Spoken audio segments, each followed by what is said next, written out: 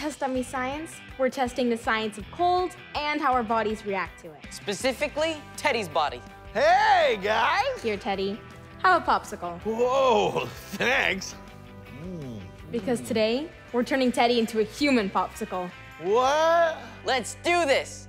When our bodies feel cold, they go into instant protection mode to warm things up. You can see that happening when I rub this piece of ice on my arm. When the temperature drops, goosebumps rise up on our skin. In animals like monkeys and horses, these bumps make the hairs on their bodies stand up, creating a furry layer that warms them. This also worked for our ancient ancestors, who had a lot more body hair than we do.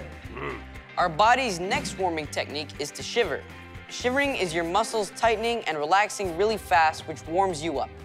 When it gets really cold out, warm blood starts leaving your fingers and toes and travels to your heart, lungs, and other internal organs to warm up your core.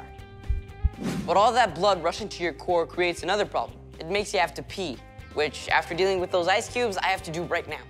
But be careful, because if you don't bundle up when it's freezing cold out, you're nowhere near a bathroom and you have to pee outside, you could get a nasty case of frostbite.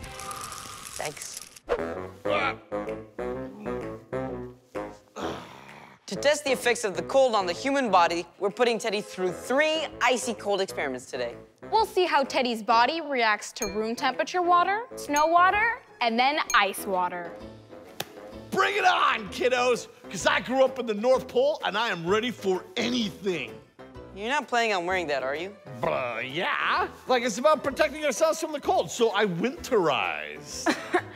No, Teddy.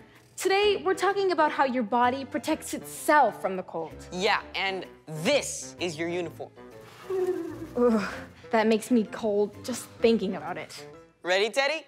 Oh, man. In our first experiment, Teddy will feel the effects of room temperature water on his very exposed skin. We have 2 buckets of water straight from the tap.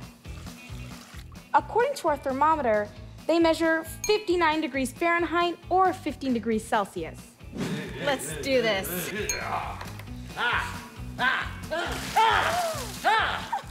Wait, that's not cold water already? That was pretty cold.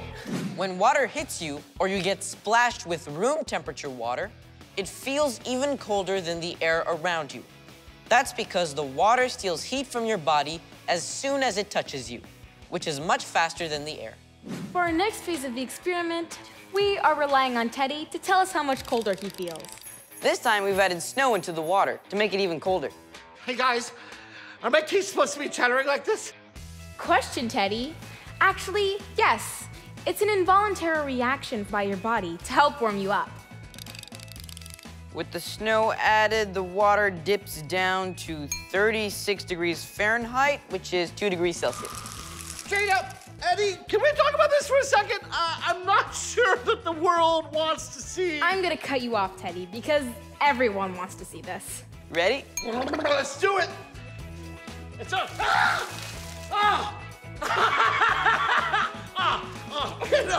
For our final experiment, we filled these buckets half full with water and half full with ice.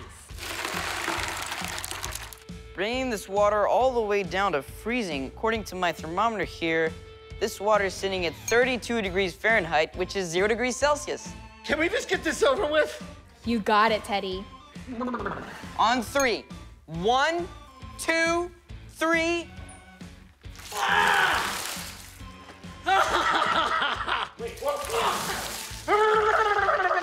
Prolonged exposure to water this cold can result in frostbite, hypothermia, and even death. It's brisk. Luckily, this is a safe and controlled environment for Teddy. So Teddy, how do you feel? I don't know, I'm tough. Probably take another 10, 15 buckets of ice cold water. That's great to hear, Teddy. Wait, no, what?